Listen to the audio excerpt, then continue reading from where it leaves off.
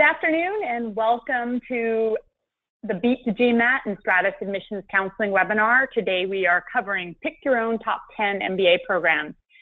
This is Susan Cera. I am here with my colleague Harold Simansky, and as we wait for some more folks to join us here at the top of the hour, I'm going to ask a couple poll questions so Harold and I have a good sense of who's listening and we can customize our presentation to meet your needs. So first question is, where are you located?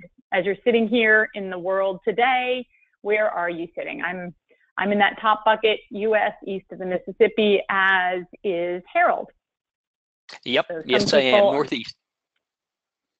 Harold's in the northeast, I am in the southeast, where maybe we'll get close to 100 degrees today.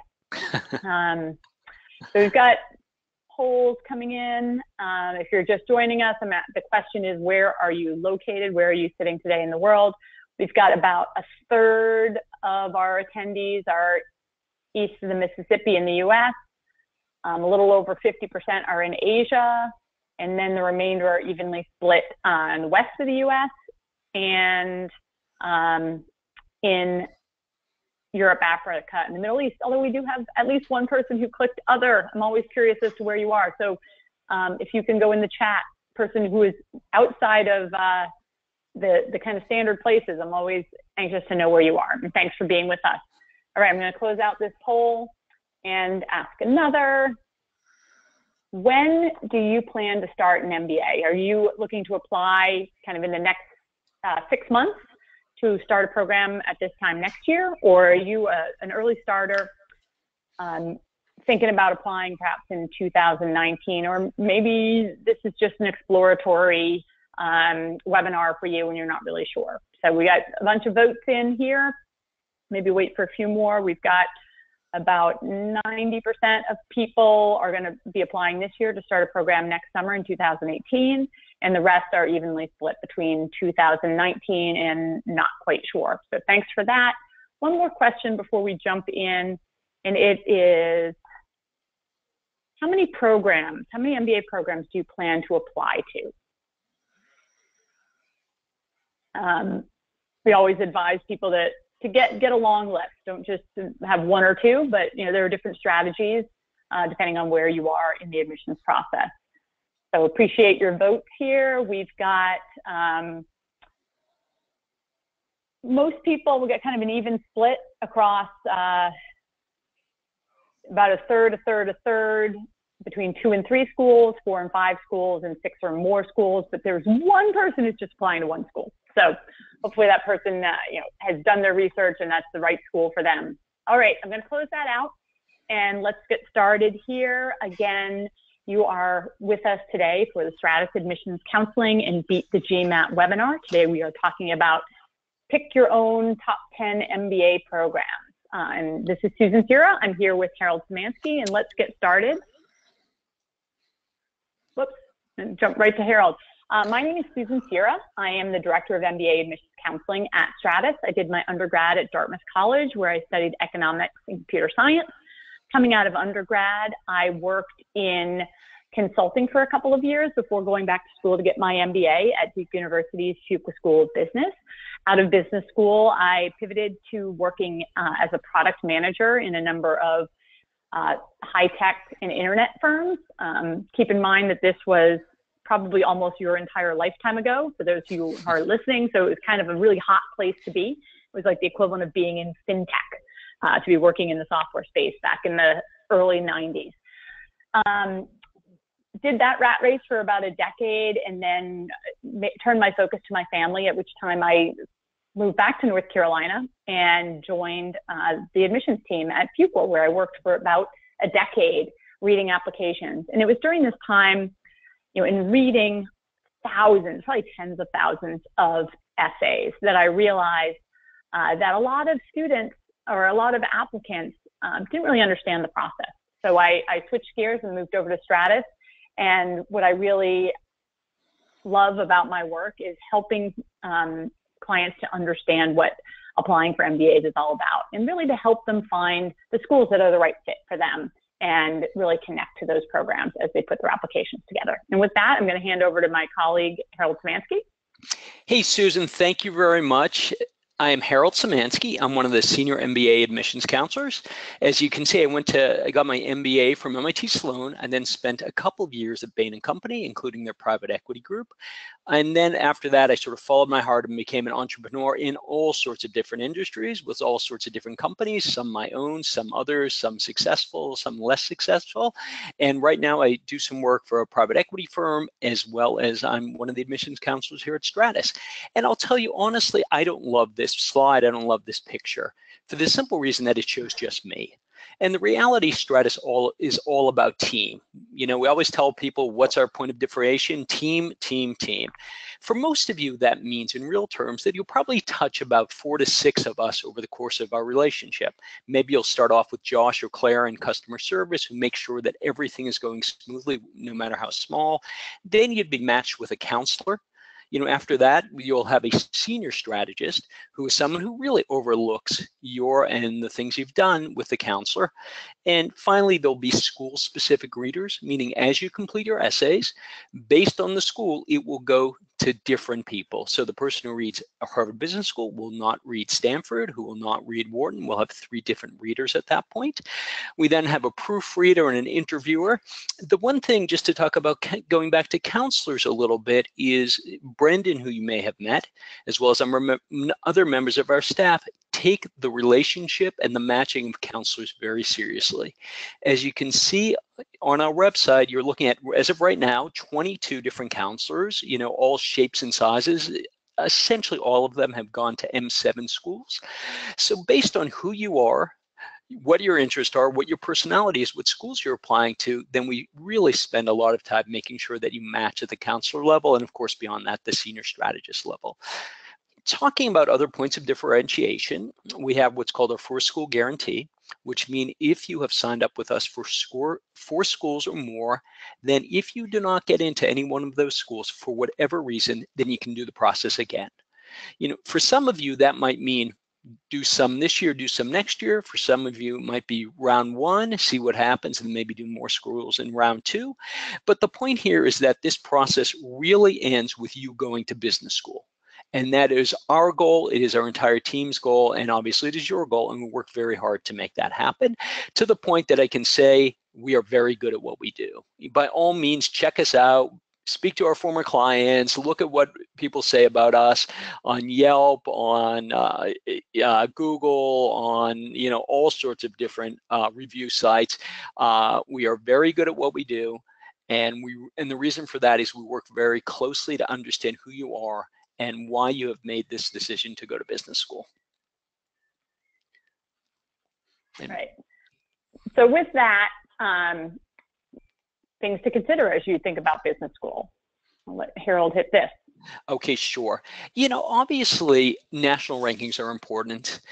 You know, as part of that process, you should really be looking at average test scores, GPA, career placements, really to make sure that this is the school for you and this is a school that really is possible for you.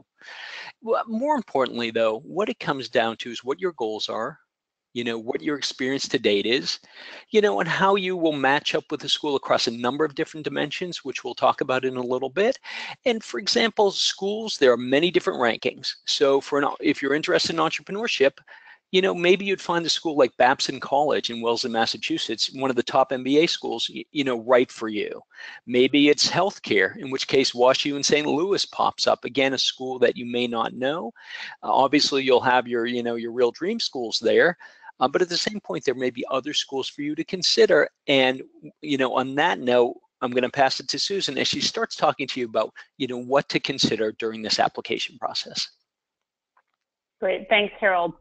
I'm going to ask another question here that maybe I should have asked before Harold hit this slide, but I'll leave it up while this slide is on. What matters to you when you're picking a school? You know, as you think about what schools you're wanting to apply to, this is a question where you can pick as many as you want. You know, what are the things that are important? We have clients who come to us and say, you know, all I care about is going to Harvard, Wharton, or Stanford. And that's one way to approach this. Other things to look at are, you know, whether or not the school has the resources that match with your goals and your experience, where that school is located, cultural fit, and then perhaps return on investment. So I'm going to read these out since we've got them.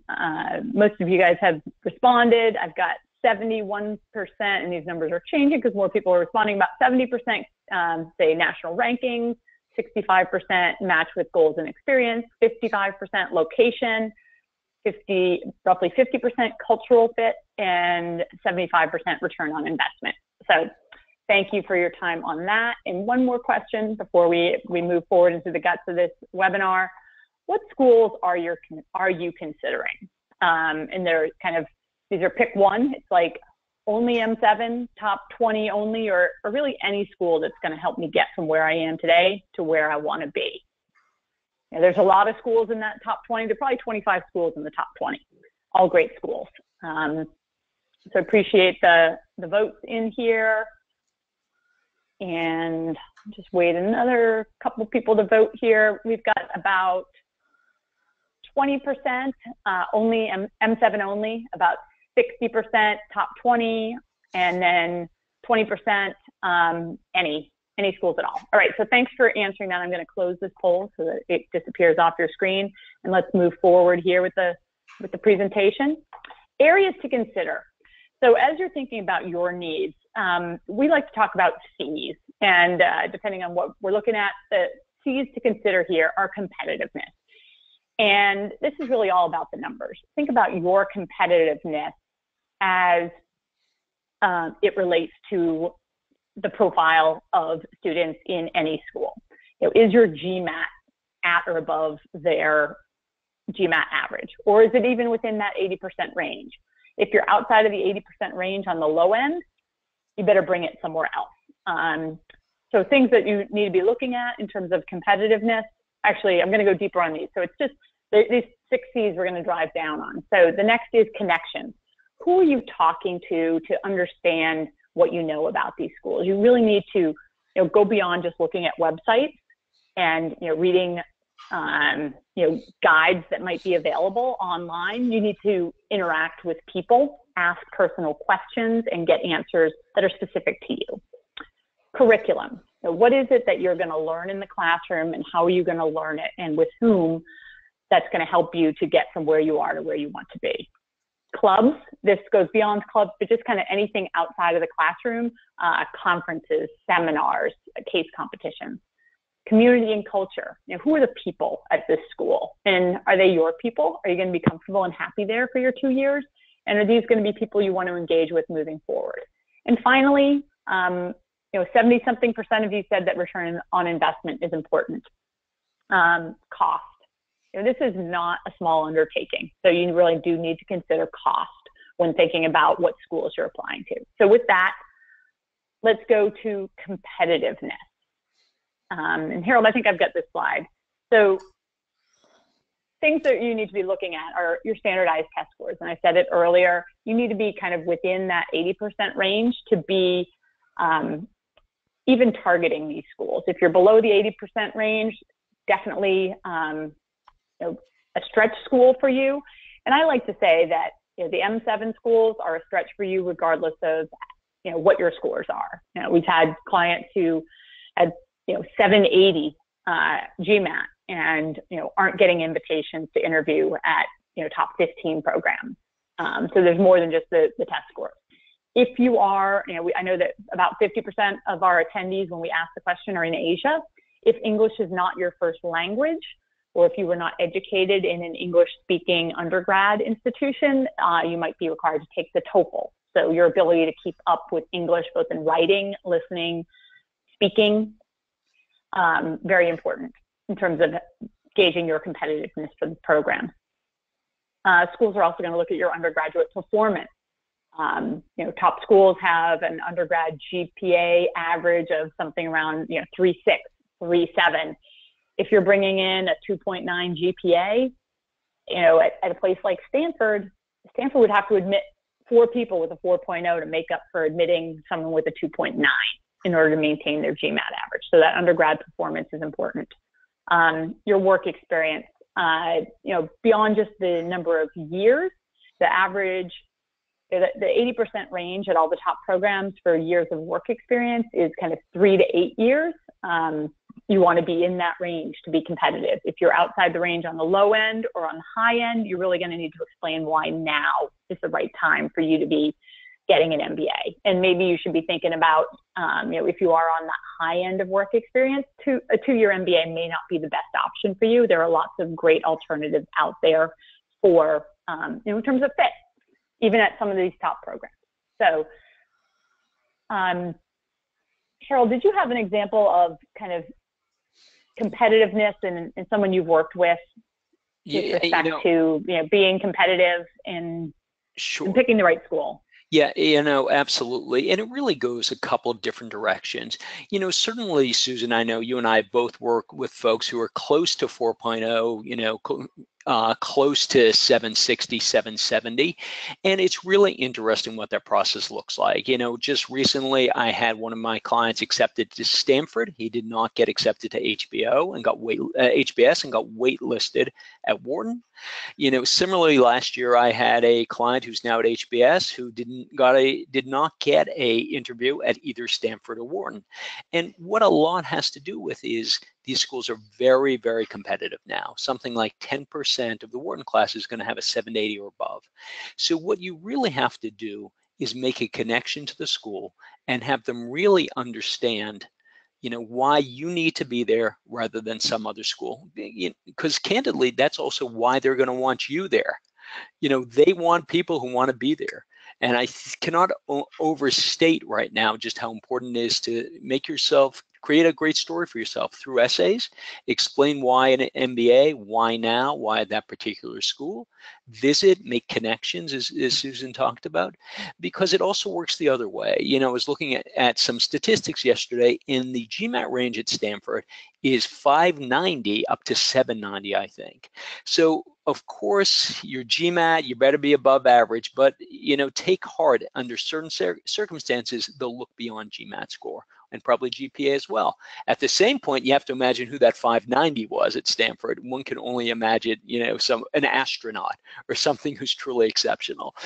But the point here, not to be lost, is you need to tell an entire story. GMAT, GPA are just parts of the story. But if your GMAT or GPA are low, then you really have to sharpen your story, and you really have to explain who you are to make that connection to the schools, particularly the top schools that you're interested in.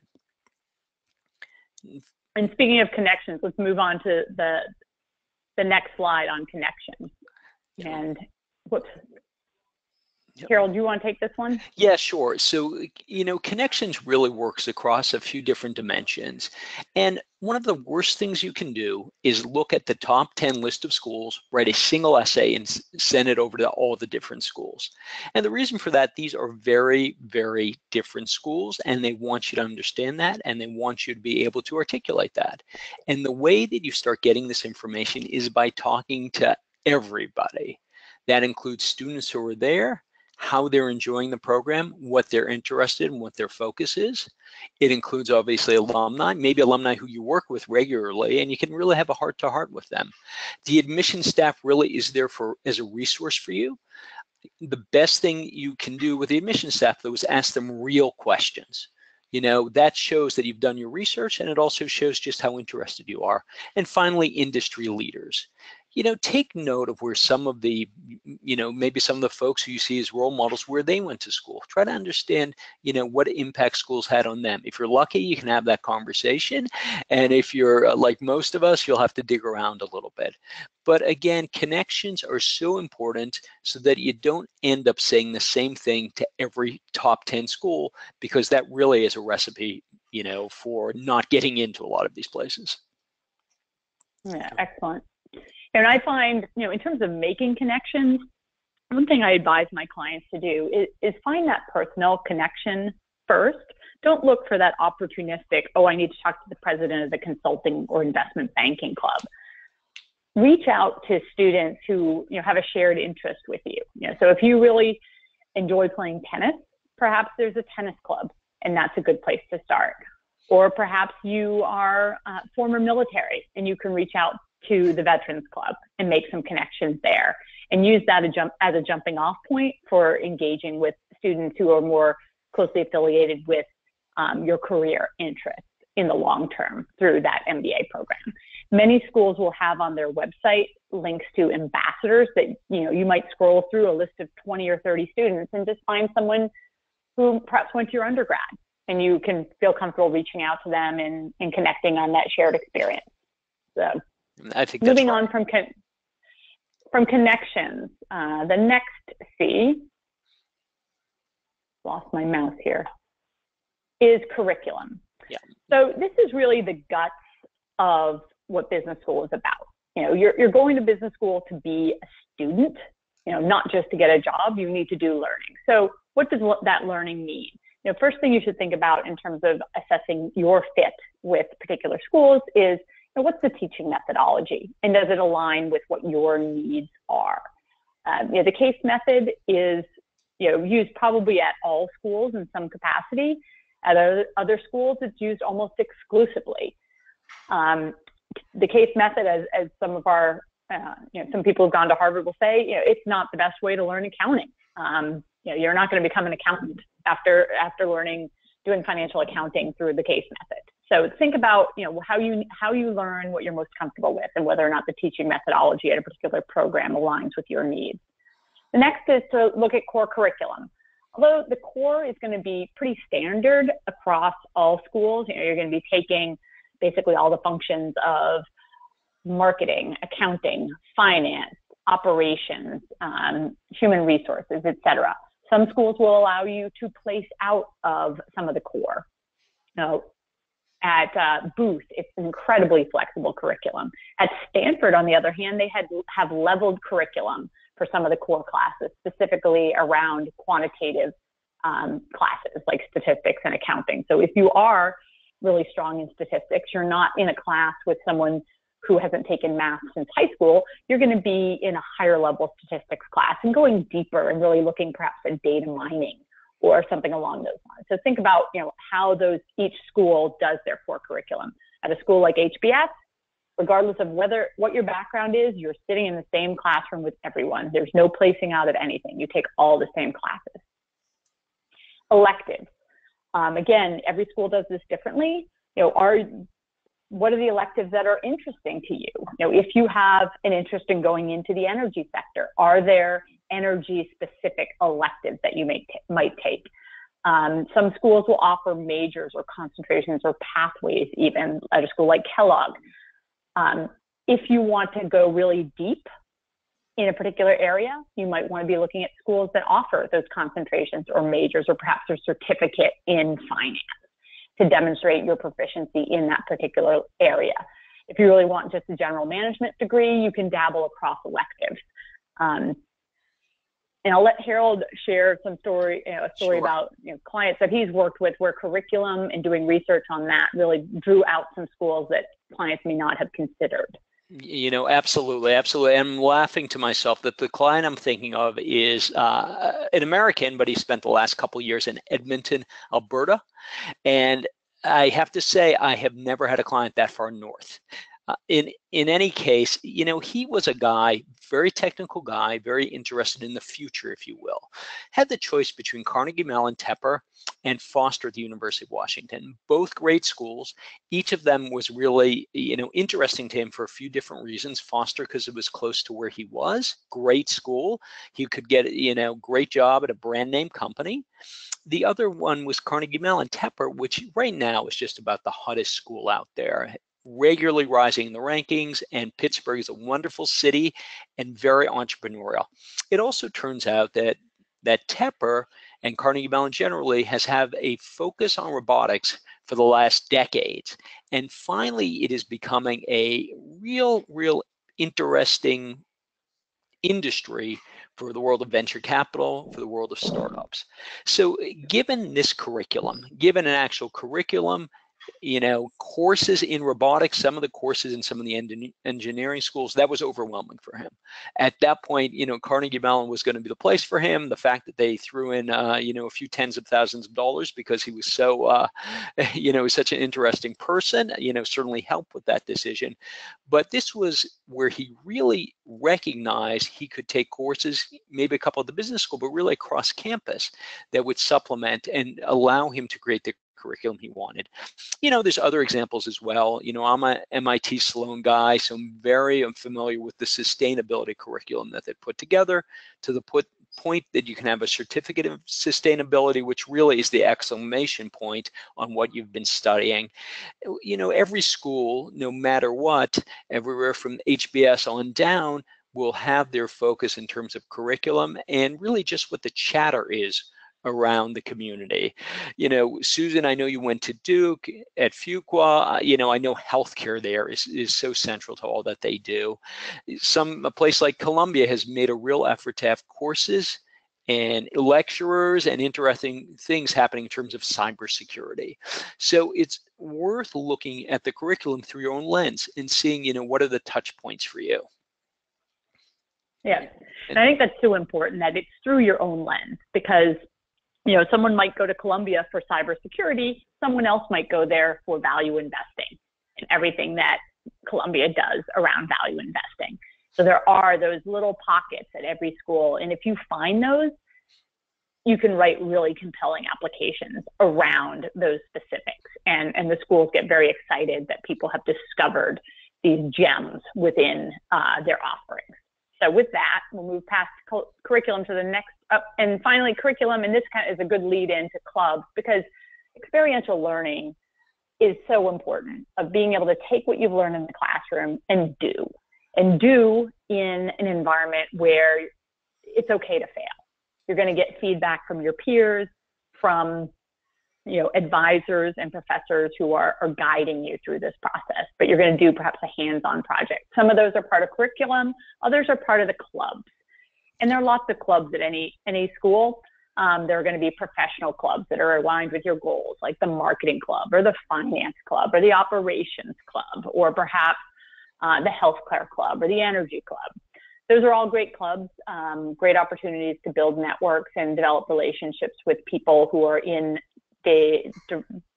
careers that are related to where you want to go. There are also identity and interest clubs, which are great opportunities to develop your leadership skills that anyone going to an MBA program should be working on. And for example, here, perhaps you are a passionate soccer player, and maybe you take a leadership role in the soccer club, and you work on developing your skills with organizing the team and scheduling and going out and negotiating field time to practice on and ensuring that referees show up.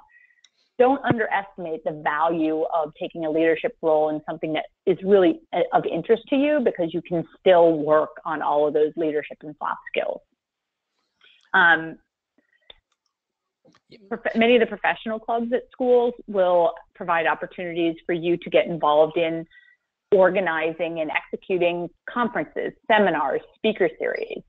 Again, these are great opportunities for you to work on your leadership skills, your time management skills, and they're also a great chance to engage with industry leaders in the industry that you're looking for. So you might be identifying speakers to come in to sit on a panel for, say, the healthcare conference.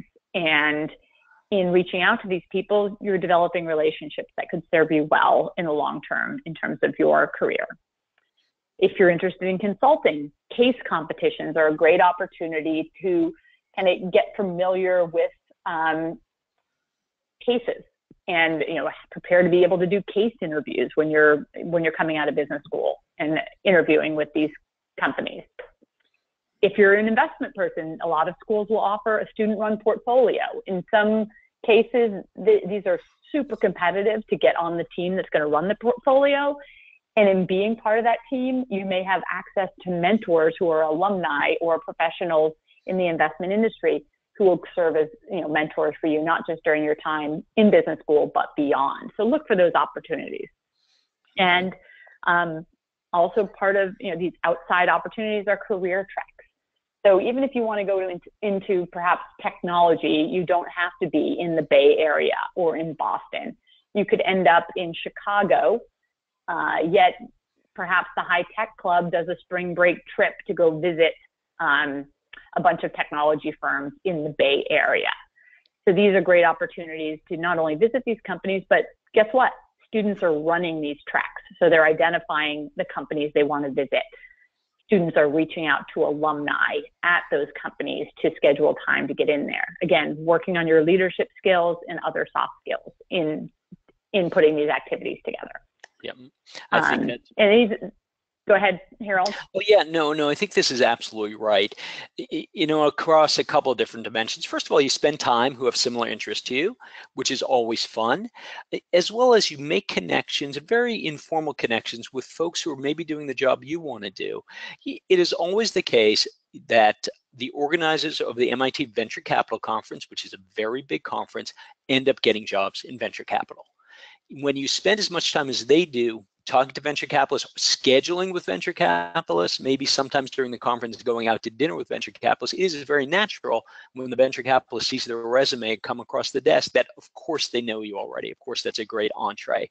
And I also laugh though, depending on the school, you have opportunities. The bigger the school, you may not have other schools. You know, I joke because at HBS, you know, they have 3 clubs. One is the Whiskey, Bourbon, and Spirits Club. The other is the Wine and Cuisine Club, and the other is the Brew Club. And I laugh at it because, first of all, they obviously do a lot of drinking at HBS, which I personally knew about, but also this idea here of they're big enough to be small. Meaning when you have about 2,000 MBAs walking around the campus, you know, you can really get this balkanization of all sorts of different clubs. You know, the flip side is that maybe at a smaller school, even though there may be fewer clubs, you just develop much closer relationships with the folks who you know there. So again, wonderful opportunities to learn outside of the classroom. And I think, Susan, you even were the organizers for one of the treks, you know, when you were at Duke. Yeah, actually, when I was at Duke, I had moved from Boston down to North Carolina, and not that I had my heart set on getting back to Boston, but you know, my family was all in Boston, so I was going to be spending my breaks up in Boston. And the marketing club had the previous year put together a marketing week in New York and visited a bunch of companies. And I said my first year, like, hey, well, why don't we do a marketing week in New York, in Boston? And so I identified about 12, 15 students who were interested in marketing and were interested in getting to the Boston area. And we put together a marketing week in Boston and went and visited a bunch of entirely different companies. I think we visited Fidelity Investments, Lotus Development, Stride Right Shoes, Ocean Spray Cranberries, Hasbro Toys, some biotech firms that may or may not exist anymore, some technology firms that may or may not exist anymore. But the point being that when I went to start, networking for a job, I ended up getting a job at one of the companies we had visited. And by the time I started, people thought that I had been a summer intern there because I knew enough people. They're like, wait a minute, didn't you intern for Larry last summer? I'm like, no, Larry, I just met through this event that he helped me to orchestrate. And I wasn't the only one who ended up with a job based out of the connections that were made through that trek. And I believe that that trek may still go on today, which is, 20 something years later. All right. So moving on beyond clubs, community and culture, and I'll let Harold take this one. Sure. What this really is about is, are your people at the school that you're choosing? Is this a place where you breathe the air, you feel comfortable? And let me give you my own example. I, like many of our counselors, had the choice of a number of different schools.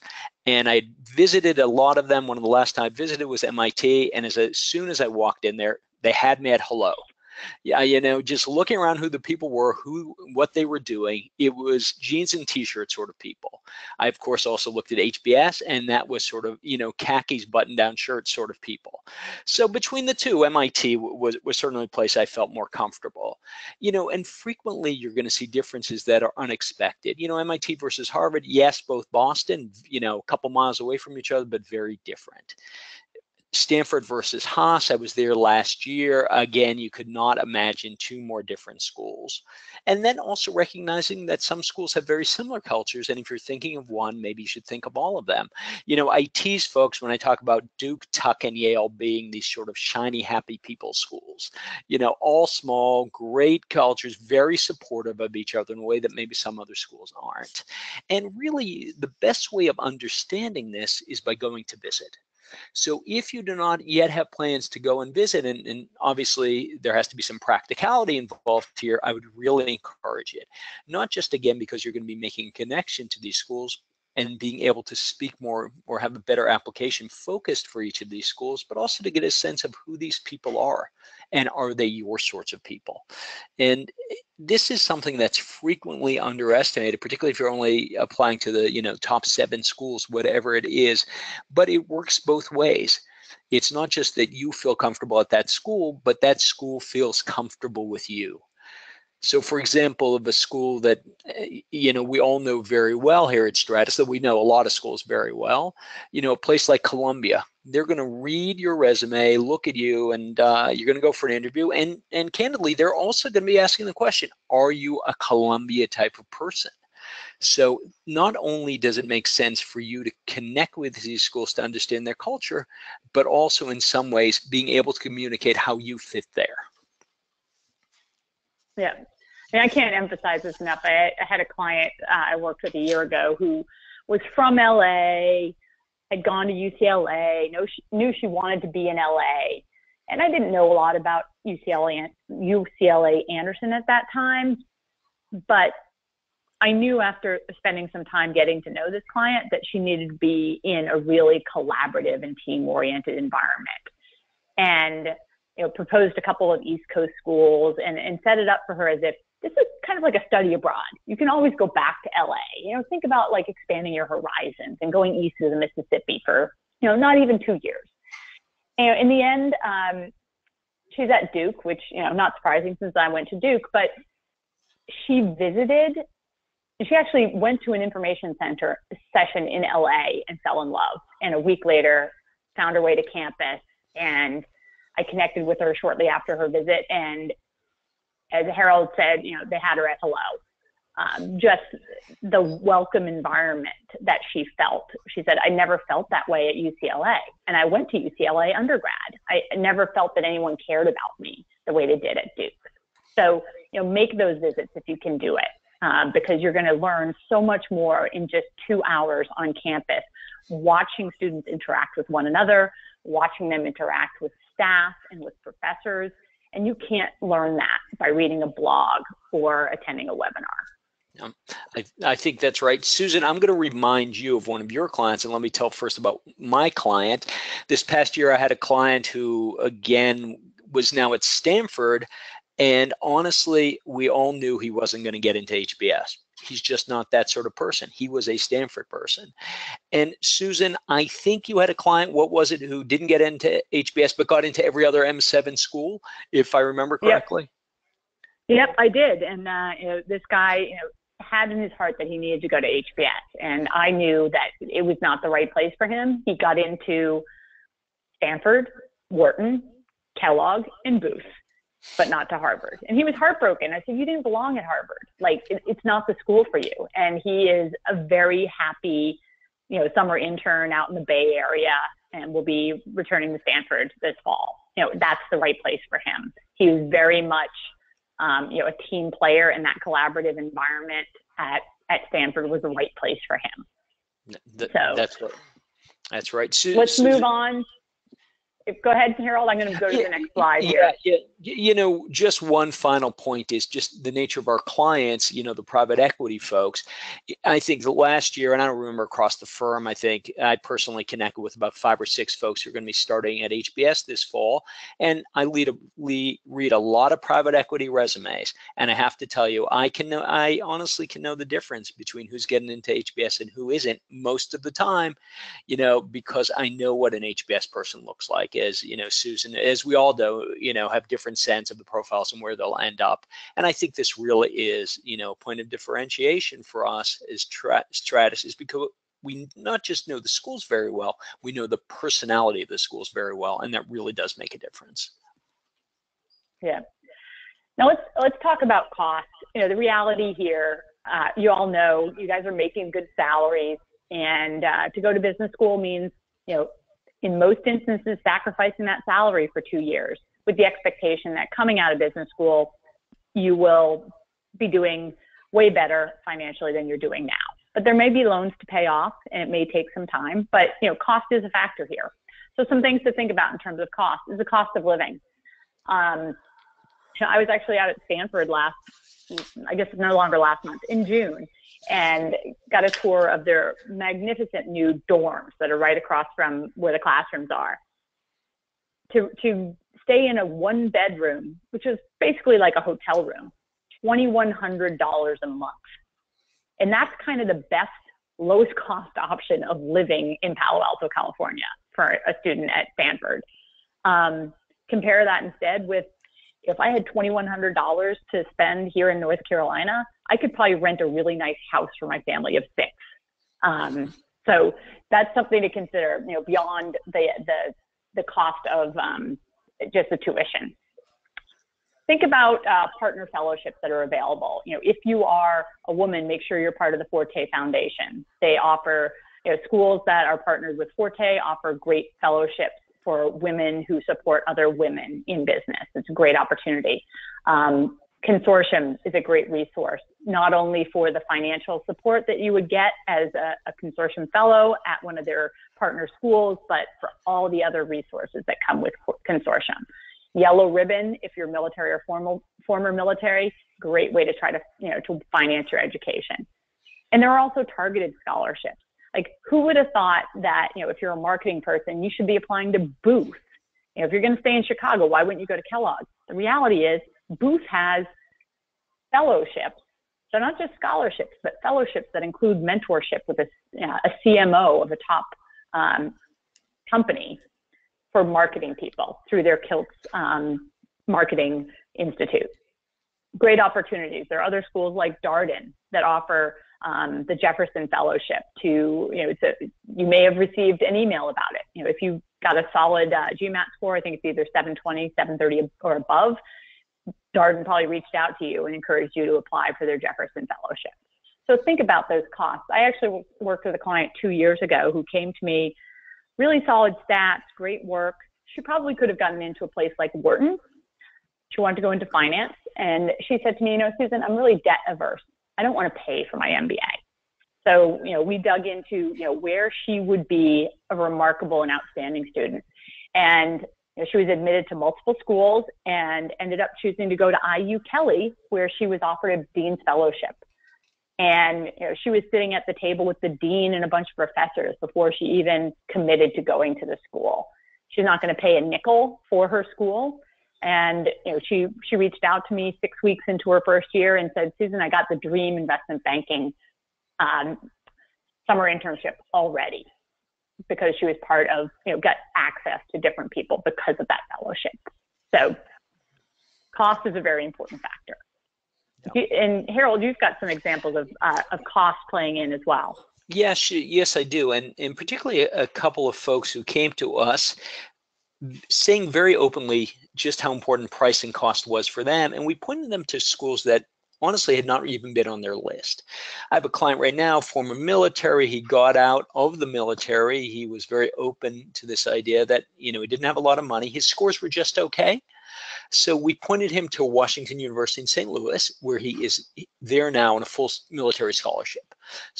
So again, this connection between what schools are right for this person, what schools actually have some money to pass around. We have some experience with that. And in this case, it really was a home run. I also had a client last year who was coming from abroad, again, sort of mediocre scores. But honestly, he was so enthusiastic, and he basically said, I will go anywhere if I could have a scholarship. So though he hadn't heard of it, I had pointed him towards Northeastern University. It happens to be a great business school, just had a huge amount of money given to it.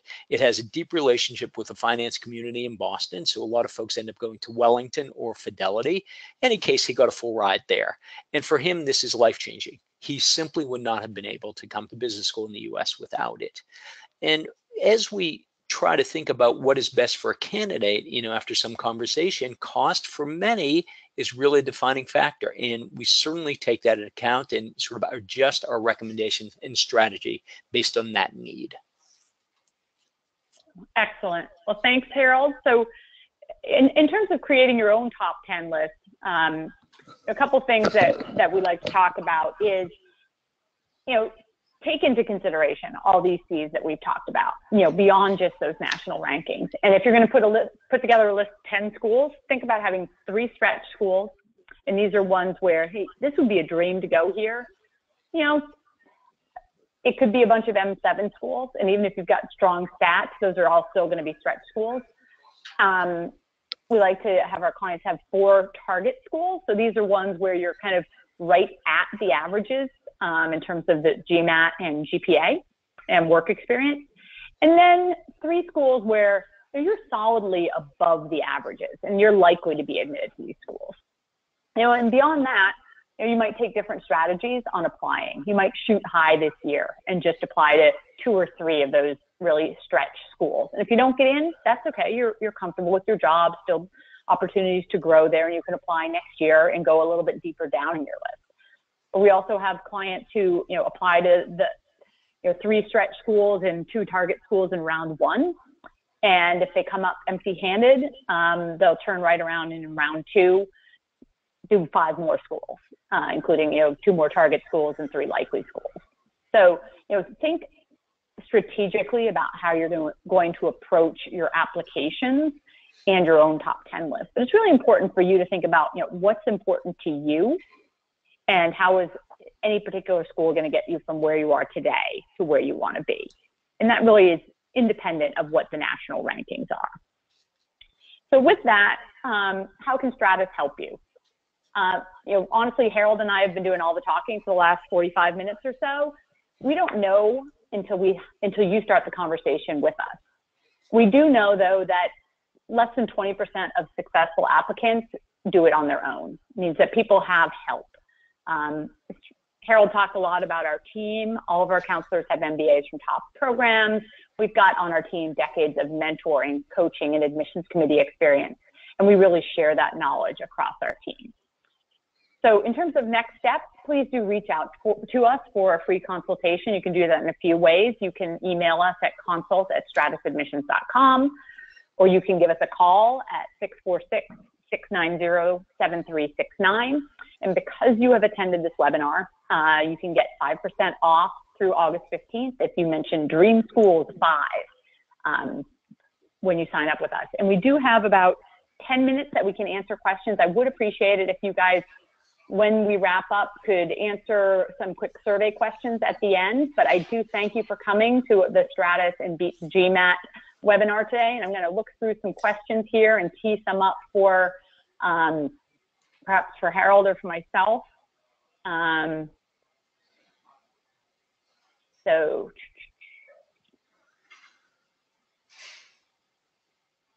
Kapil, I'm not sure if I'm pronouncing your name correctly, wants to know Ross versus Haas versus Booth versus Kellogg for technology consulting product manager career path. So Harold, your thoughts on that?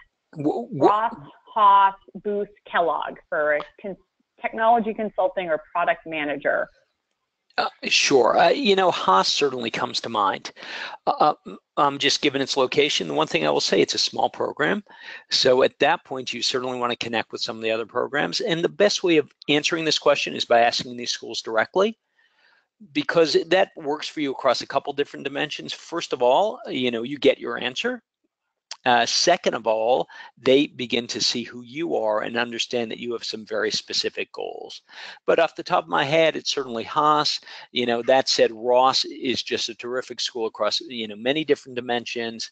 So I would certainly look at those two in my mind as being sort of the top of the pyramid. But Susan, do you have more thoughts on that? Yeah, so I would actually, throw out another school to consider. Harold talked about it earlier, Carnegie Mellon Tepper. They placed this past year 10% of their class. 10% of their class went to Amazon. Many of them probably in product management roles. So, throw that out. Great technology school. Look at the schools that have really strong engineering programs in addition to business school programs. If you are in the tech space, NYU just announced their new one-year tech MBA program. If tech is a space for you, you may be able to knock out an MBA in 1 year and land that dream product manager job. So you're only sacrificing 1 year of your salary, and you may end up where you want to be. So that's something to consider. All right, so we got another question here from Adam, wants to know, for Darden's Jefferson Fellowship, is it possible to apply for the fellowship in September and then to Darden in round 2? The email they sent was a bit unclear. And congrats on that killer GMAT, Adam. My read of that letter that some of our clients received is that in order to be considered for the Jefferson Fellowship, you need to apply in round 1, that October deadline for Darden. You cannot wait until January. So they have to have your application in hand before they would invite you for their Jefferson Fellowship kind of pick weekend, which happens in November. So the Jefferson Fellowship application, I think, is due first week in September, and then you would need to have your Darden application in a month later in October. So hopefully that answers your question. All right, well, wait another second here for any other questions. We got a question: if undergrad scores are below 3.0 GPA, how else can one excel in order to be considered for an M7 school? Great question. I think it's Mumbai. You may consider taking some additional classes to demonstrate that today you're a different student than you were when you had a low GPA during your undergrad. Those might include I would encourage, quant-focused classes if that's not a strength for you. There are online classes at UCLA and UC Berkeley on like math for management. Another program that's available that you might consider is the HBX Core program. It's a little bit more pricey than doing just one class, and it's very comprehensive. And interesting that Laurel just asked, do programs like HBX provide a benefit in showing some interest in business? Yes, they do. Especially for someone who may not have a quantitative background, doing HBX Core shows that you have some proficiency there. Mumbi asked a follow-up question: are edX or Coursera classes okay? And the answer there is no. You really need to have a transcript at the end of your class to demonstrate that you have something well above that below 3.0 that you had during your undergrad time. Peter wants to know, what strategy do you recommend when it comes to selecting recommenders? Lots of questions here, Peter. In terms of recommenders, really, you should have your current immediate supervisor write you recommendations. If that's not possible, you need to explain that in an optional essay. And ways to compensate for potentially lower GMAT score. Depending on if it's softer on the quant or verbal, there are different ways to approach that, Peter. If it's softer on the quant side, you could take a math class to demonstrate that you are proficient on the math side. If it's softer on the verbal side, it's less concerning. So hopefully that answers your question. Kapil has another question: is part-time MBA worth it compared to full-time? Ross, Haas, or other great B-Scale programs. You know what? Ross has a fabulous program. Haas's part-time program is wonderful. At the end of these programs, you have an MBA from Michigan or from UC Berkeley or from Booth. At some of these schools, you would be sitting in a classroom with full-time MBA students. It really depends on where you are in your career and whether or not you're in a position to take 2 years off. If you are older in your career, frequently those, a weekend program or an evening program may be a better fit for you. And, you can continue to work and really apply what you're learning in real time during your MBA program rather than stepping away for 2 years.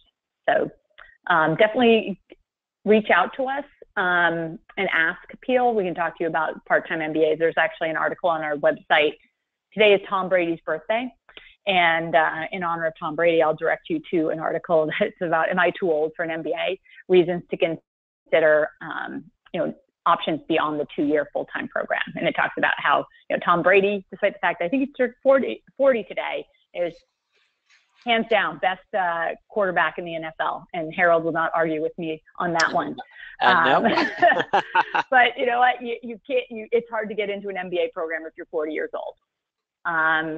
think we have time for maybe one more question, and I'm going to give this one over to Harold. How can you evaluate a school's ability to place career changers? Sure. Al is asking this question. Yes, sure. First of all, sometimes that will require you to going into career services and having a conversation with them. Something else to consider is, and every school has this, is pull their employment report. And you can get a sense from there where people come from and where people go to. And at that point, maybe you can start figuring out, okay, are even people being placed in the industry that I want to be? And that really gives you a general sense of things.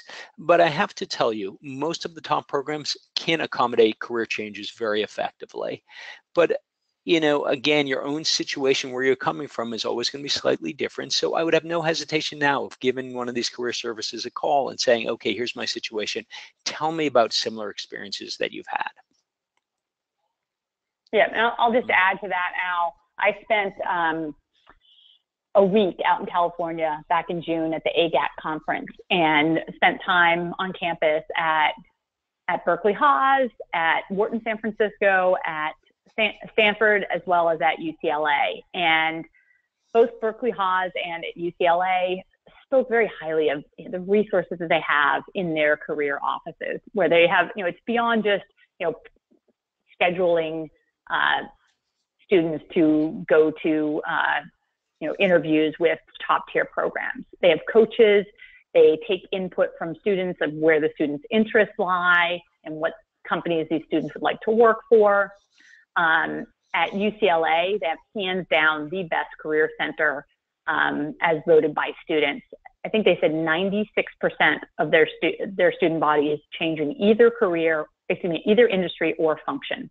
And they do it successfully. They have great placement. If you want to end up in California, go to one of those schools, because despite the fact they draw from all over the world, like 70% of both those schools end up on the West Coast. 70% of graduates end up like in California or somewhere on the West Coast. Yeah. So with that, we're going to wrap up because we're right here at the hour. I want to thank everyone for joining us today, for taking the time. Please do reach out to us. Give us a call, shoot us an email. We'll spend 30 minutes talking to you about your profile and schools that might be a right fit for you and how Stratus could help you get to your goals. And with that, I'm going to sign off. And please do take 2 minutes to fill out the survey here at the end. And I want to thank Beat the GMAT for hosting us today. And thank you again for joining us. Have a great rest of your day.